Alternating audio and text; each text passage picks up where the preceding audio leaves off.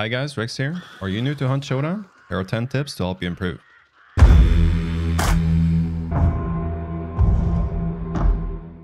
Number 1. Hunt Showdown is full of sound traps. When you're moving around in the Bayou, beware of these sound traps as they can easily give away your position even from a distance. The most dangerous sound traps are crows, ducks, horses, chicken coops, and dog pens. Crows and ducks fly into the air when triggered and can be seen from far away, helping players to pinpoint your location and the direction that you're likely to be moving in.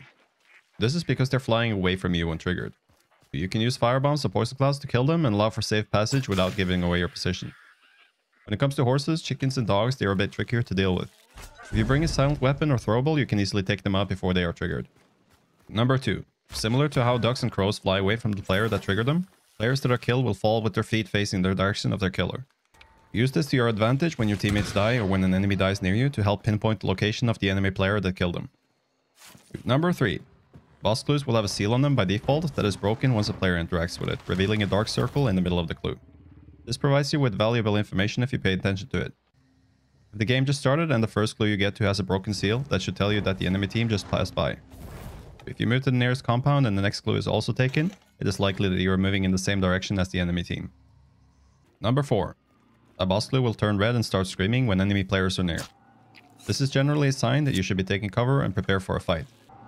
Once you interact with a screaming clue, it will go quiet for you, but will still scream for the enemy team until they interact with it.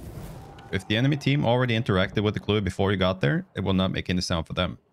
Sometimes interacting with a screaming clue can be useful to allow you to listen for enemy movement, as the clue will still be screaming for them. The downside is that you may not be able to tell if they left the clue area. Number 5.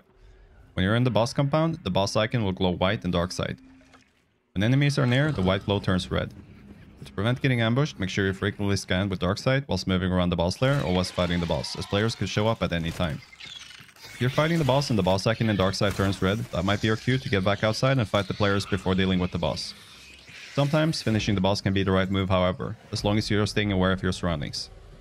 Number 6. Always do a free reshuffle and recruit the free hunter every time you leave a match, regardless of whether you live or die. Free hunters come with free weapons, tools, and consumables, and a lot of their items are quite decent. Recruiting a free hunter will save you a lot of money over time. Furthermore, paying Dark Tribute will sometimes give you +2 trade points to all hunters, meaning you get more points overall the more hunters are in your roster. I personally try to keep 50 hunters at all times, having maxed out my hunter slots. This means every time I get +2 trade points to all hunters, I get a total value of 100 trade points, and it stacks. Over time, you will have a decent amount of hunters with enough points to pick some of your favorite traits every time. Number 7. Cook your dynamites and frags. Throwing explosives immediately will rarely be enough to kill a player, as they can simply run away from it. Make sure you hold it for 2 to 3 seconds before you throw, and try to listen for movement. If the enemy is moving as you're cooking the explosive, try to throw it in front of them so that they run into it. Once you master the art of cooking throwable explosives, you will see a significant increase in success. Number 8.